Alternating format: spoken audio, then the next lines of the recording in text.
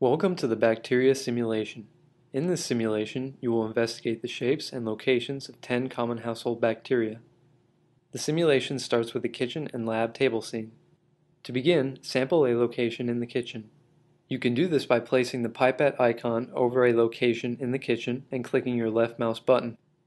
If you selected a location containing bacteria, the pipette icon will fill up and the words "Sample Collected" will appear on the lab table. Note that if you would like to clear the pipette, you can click on the Clear button.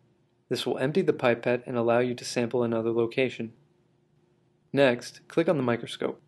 There are 4 buttons on the right side of the screen indicating the different microscope views you can choose.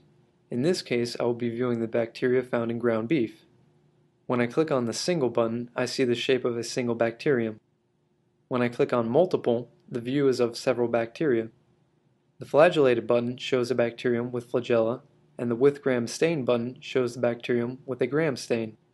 Note that you can switch between single and multiple bacteria views once the With Gram Stain button has been clicked. You may also turn the gram stain on and off. If you are unsure of what bacteria you have sampled, you can always refer back to the bacteria database. Once you feel you know the type of bacteria you have viewed, click the word "Back" at the bottom right of your screen. You will be returned to the kitchen and lab table scene. The lab table has petri dishes labeled with 10 different types of bacteria. Click on the petri dish labeled with the bacteria you have viewed. If you have chosen correctly, the petri dish will glow green and the pipette will empty. The bacteria's location will also be removed from your possible sampling areas. In this case, I have correctly identified the bacteria in ground beef, so I can no longer sample the ground beef. Please note that if you choose the wrong petri dish, the dish will glow red for a moment and the pipette will empty. The sampling location will remain active, and you will have to sample that bacteria location again.